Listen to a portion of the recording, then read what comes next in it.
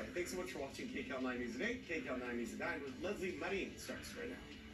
Live from the Broadcast Center in Los Angeles, this is KCAL-9 News at 9. Now at 9, we're counting down to the Super Bowl with events and attractions all over town. Security is tight and Rams fans are pumped. We have live team coverage. And teachers at a local school district are set to stage a work slowdown after contract negotiations stalled. What students and parents can expect tomorrow.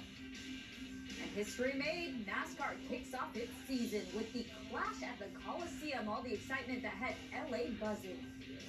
I'm Lesley Marin, and this is KCAL-9 News at 9, streaming on CBS News Los Angeles. But we are less than a week out until the Super Bowl, and events surrounding the big game have already kicked off. We have live team coverage tonight, starting with Lori Perez live outside SoFi Stadium with a look at the security plan for the week, which is already pretty noticeable there. Lori?